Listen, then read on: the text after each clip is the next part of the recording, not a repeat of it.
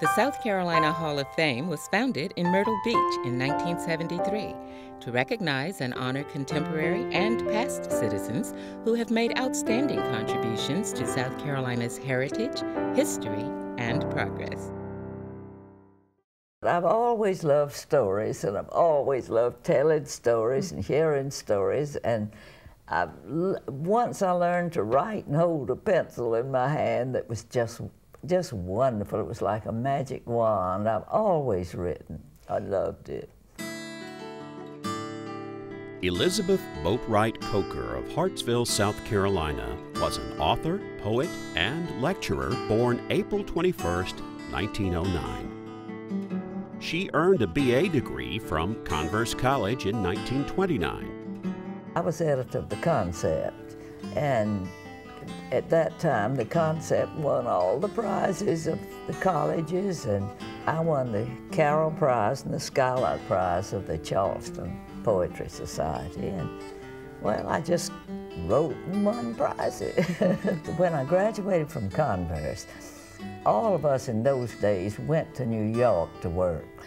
Everybody went, and you either worked at Childs or at Saks Fifth Avenue, but I wanted to work at the New York Times, so I went and took my brochure and told how I must have a job at the Times, and they read my qualifications, and then they listened to me, and then they laughed, and they said, why don't you go and get a model's job?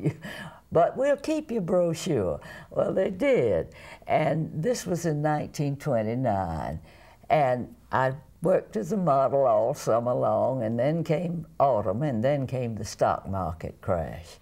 And on the middle of October, I got 2 letters one day, and one was from the New York Times saying they had reconsidered, and they'd read my brochure again, and they thought they had just the job for me to come in for an interview. I also got a letter from my father, who was president of the Carolina National Bank in Darlington, saying his bank had failed, and would I come home? So you can guess what I did. I came home, and I married James Coker in 1930. His father died in 1931, and he was made president of Sunoco when he was 27, and I was 22.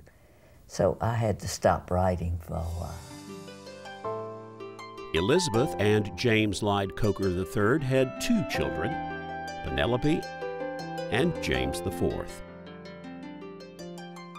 I worked in the hospitals all during World War II, and I found I just was crazy about everybody I nursed, and I loved it, and I found I had the gift of touch. And I could they put me to quiet people who had been operated on and had ether, because in those days they didn't have recovery rooms, you know, and all these fancy drugs. So I found that I could quiet people. Her interest in writing never waned. In 1950, her first novel was published. That I wrote as a short story first. I went to Middlebury to the writers' conference that they had there at Breadloaf, and Robert Frost read it, and he said, this is too good for a short story. I want you to make it into a novel.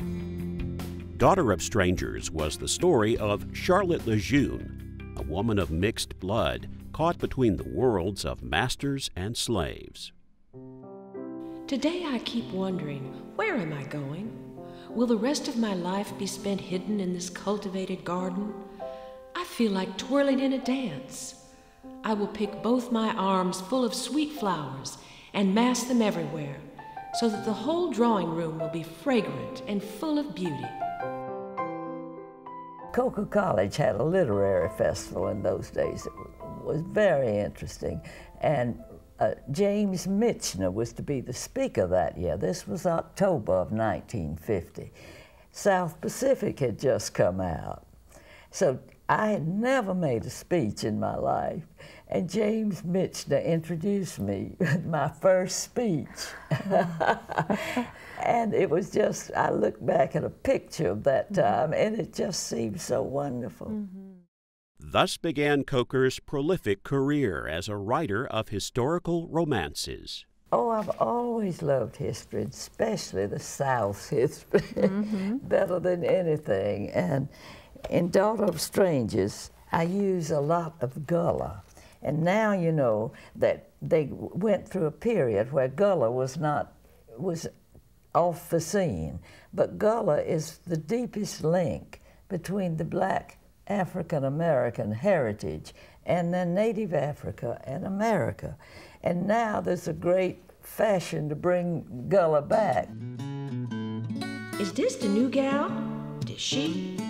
Pompey hopes Yana gets along. She's good for the eyes, but powerful quiet on the ears.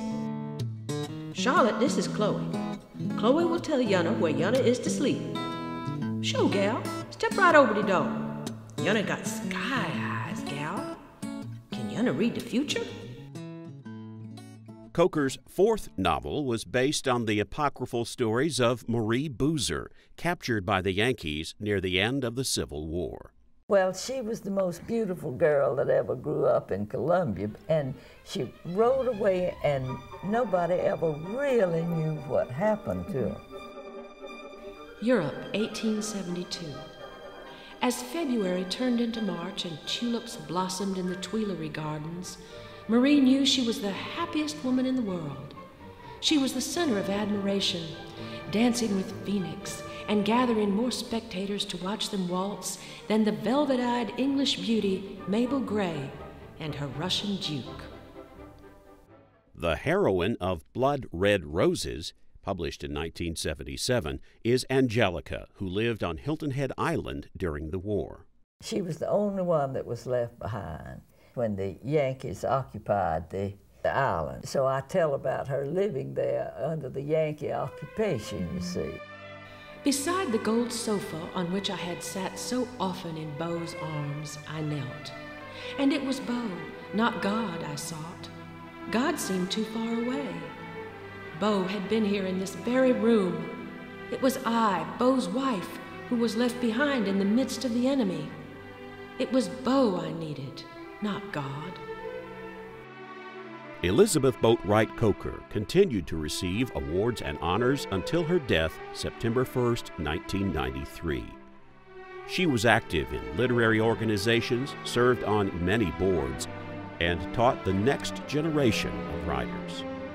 Her advice to a young author was to believe in your ultimate triumph, develop and cultivate, make a commitment. Use your mind, but never, never sacrifice your heart.